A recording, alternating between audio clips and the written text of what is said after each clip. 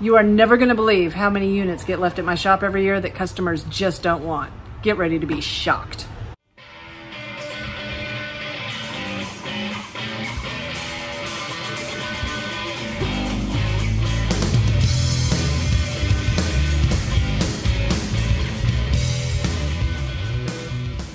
Hey y'all, thanks for tuning back into Chickanic. I hope everybody's having a great week. It is cleanup time at the shop. Yeah, we had all winter, but we really don't like to go out when it's, 30 degrees and it's been raining like crazy. So that's another reason we haven't been able to clean everything up. But this is our golden hour of the year where we get to go through everything that customers left over the last year. We give them one last call, let them know, if you're not going to come pick it up this week, we're going to sell it. And the rest of the stuff we recycle. So all these units that you see right here were things that were left this past year since about this time last year. So we go through everything every year, once a year, and make sure that we have room because all this area will be filled up in the beginning of March with units needing to be repaired. So we have like 2 weeks to get this all done. The sun's finally shining. We got a little bit warmer weather. It's hopefully not gonna rain anytime soon. Hopefully we can knock all this out, either get it in the recycle area or get it back to customers and hopefully make some money off stuff that people don't want to pick up. So we've already started with a bunch of equipment that has been left here, things that we fixed that people never picked up. So a lot of these are units that customers just didn't want to put the money into to repair. And so with us, not having to pay the labor on it, it's totally worth us holding on to these kind of units and fixing.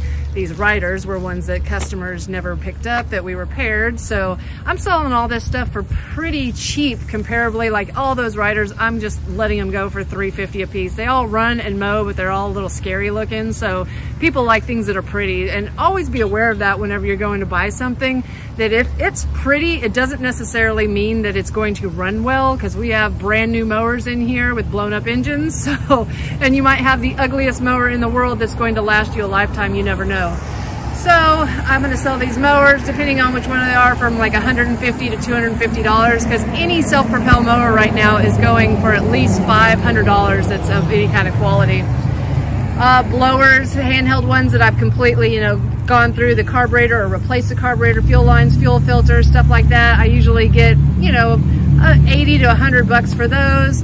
Poulan chainsaws, I can sell them all day long for 80 to 100 bucks. And I mean, they're totally worth it. If you just got one job you got to get done, I mean, to rent a chainsaw is $120 something for the tiniest steel chainsaw that you can get. So it's totally worth just to pick one of these up that are, perfectly refurbished. I've got this Cub Cadet mower here that I still need to clean it, but gonna get a good penny out of that one. I do have my sights set on one of these push mowers though, because it was one that we repaired last May and has been sitting here ever since. The customer does not have a phone number, so it is mine now. I'm going to take it out front, get this gas out, see if I can get it to start, and then we're gonna go over how you can save a bunch of time, money, and frustration with this mower, because this is a hyper tough. And when I first started making videos a few years ago, this was the big video that I made, how to fix your mower in 10 minutes with a $13 part. And I got, I think, over 1 million views on that thing now, but this thing was $89.99 whenever I made that video 3 years ago. And these Hyper Toughs are $250 now, and that is insane to me. So they are, you got to fix up your mowers now, guys. And this is definitely one that's at a price point that a lot of people are going to be purchasing, because anything else is going to be $500. So now I already made a video on this mower for cleaning the carburetor out. I will leave a link right above to that one on how to fix your mower in 10 minutes with a $13 part, and that'll get you going. But there is a super big secret about this mower that I'm going to let you in on to save you a bunch of time, money, and frustration, because these mowers, they got issues. Now this mower's been sitting for like 9 months. I have no faith that it's gonna start at all. We do put ethanol shield, fuel stabilizer and anything, but still I don't trust any gas. It just doesn't matter if you have fuel stabilizer in it or not. It's not going to last over 60 days usually. It's not going to burn like it should.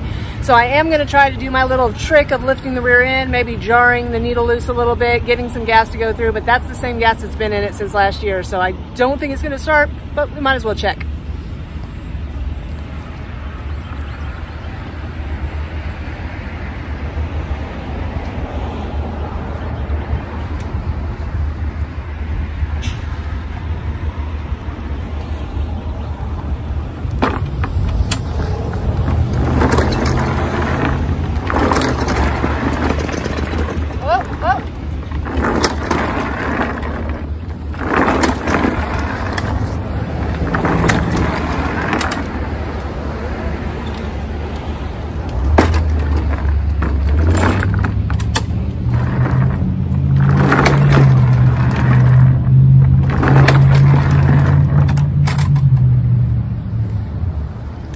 it's not gonna do it. We gotta drain that gas. So first thing I'll show y'all guys, this is, you know, my 2-cycle storage area where we stick things that, you know, customers need to pick up, or things that we're going to eventually fix, or things that we want to steal parts of before we recycle. And if you saw in my previous videos, this room was a lot fuller. I actually have a guy that comes pick stuff up, and he picked up about 40 units yesterday out of here. So as you can imagine, it was crammed to the max, but as you can see, I still got a long way to go, and hopefully I can get this all knocked out this week. I do still have my chain room here, and everything's looking a little scary in here. I got a lot of good stuff I want to steal parts off of though before I get rid of this stuff. I mean, a lot of backpack blowers I could get the rewinds off of, air filter covers, gas caps. I have chops. I have so many chop saws. It's crazy. But yeah, a lot of this just needs to be picked through and gone. Now when we come out back, we got things that definitely need to be gone. This area was actually completely packed about a week ago, and we've got a lot of it cleaned out, but look, I got stuff growing over mowers back there that I need to get rid of. I've got a pile of metal that is fixing to go to the recycling. If we keep coming on back here, you know, we just hold on to everything until we're able to recycle. And getting a bin for recycling, sort of not fun, but look at all these mowers. They all have to be recycled. Every single one of these. So we're gonna have to probably get a couple bins. Don't mind the go-kart that somebody's left here for 6 months and has not picked up yet. Great. And I think that's a junker. Got a junker sitting here. It's sort of hard when they're, you know, don't got no wheels to roll them really well. So both of these gotta go. And then these 4 mowers right here are customers. Then I have my pile of stuff that has to go to the recycling. Most of this stuff is completely dead. I might steal some rewinds and some wheels off of it before we let it go. But other than that, all this is all bad engines. We've stolen a lot of carburetors off of the stuff. It's just all really, really junk. So that's about it, guys. Lots of stuff to get rid of, and now's the time. All right, so while I was giving y'all the walk around tour, my guys went ahead and emptied the gas and just put some fresh fuel in it, cleaned the carburetor out, got it all shiny and pretty and ready to sell, and it runs perfect now. But there is a trick about this mower that I really want to let y'all in on, because it's got an issue and y'all need to know about it. All right, so the last thing we need to do before we sell this mower is sharpen the blade, because when the customer dropped it off, they did not want it sharpened. They just wanted us to get it running again. So that's what we did. But I want to show you here, this blade, for some reason on all of these Hyper Tough mowers, is the most jankiest blade that we've ever seen. They bend constantly and cause customers issues. So they've got the blade here, and then it's connected to a blade adapter. Now, most of the ones that you get in, they're either broken or they're at a complete 90-degree angle to where you could tilt with it pretty much. Now, the problem with it is Hyper Tough came out with its own center holes that they are, you know, brand specific. You have to get their blade and their blade adapter to, you know, put it back together. Now, the crazy part about it is this 20-inch blade is $25 at Walmart. The 21-inch blade is like $35. And if you break your blade adapter, you can't even get it. Good luck finding it. You'll have to go to a shop and hope that they've figured out the part number for it.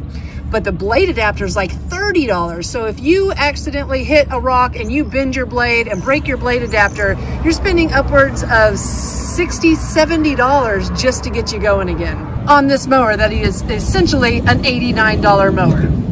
Okay, so I'm gonna go ahead and take this blade off to sharpen, and I wanna show y'all this blade adapter here. Now, make sure that you unplug your spark plug wire before you go to working on the underside of your mower, because it can potentially start. I know everybody's like, why do you remove the spark plug? It's because that's what they say, so that's what we do.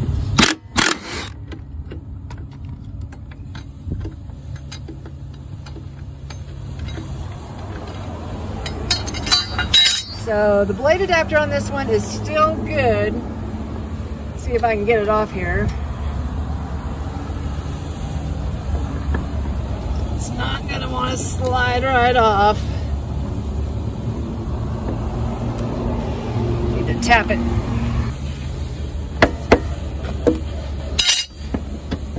There you go.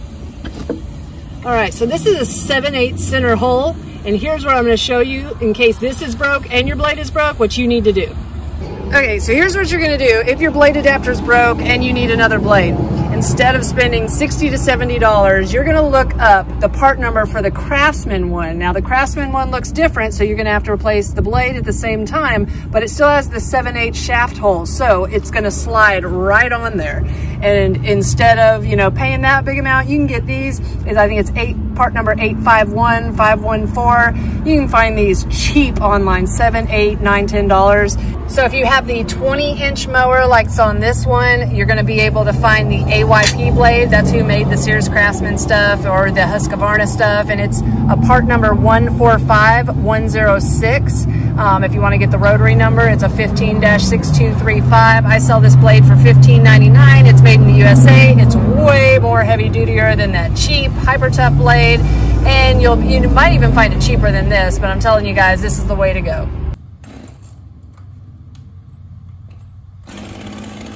And even though we're sort of slow right now, I'm still getting in at least 3 to 4 units a day, so I got to get those knocked out.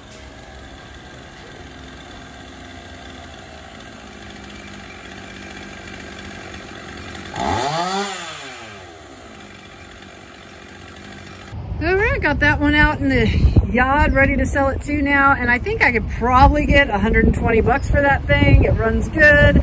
I did sell a handheld blower while this was all going on. Got 80 bucks for a used handheld blower that I had replaced carburetor, fuel lines, fuel filter, air filter, all that good stuff, spark plug. So let's see how all this stuff sells. So I did get a hold of the local scrapyard that brings us a bin so we can load it up and get all this stuff recycled. Hopefully they will bring it at least 2 to 3 times because I have so much stuff. Like I said, we work on over 2,000 pieces of equipment every year, but as you can see, hundreds of them do not get picked up that are not worth fixing, or the customers do not want to put the money into it. So I'm stuck with it, and hopefully I can make some of this trash into treasure and make some money off of it. So thanks again for tuning in to Chickanic. Hopefully this video saved you some time, money, and frustration in the future. If you haven't found us on Facebook yet, find us at facebook.com/Chickanic. Find us at Instagram at TheRealChickanic, or find me at Chickanic.com, where you get your own t-shirts, hoodies, and long sleeve shirts. Thanks guys, and have a great day.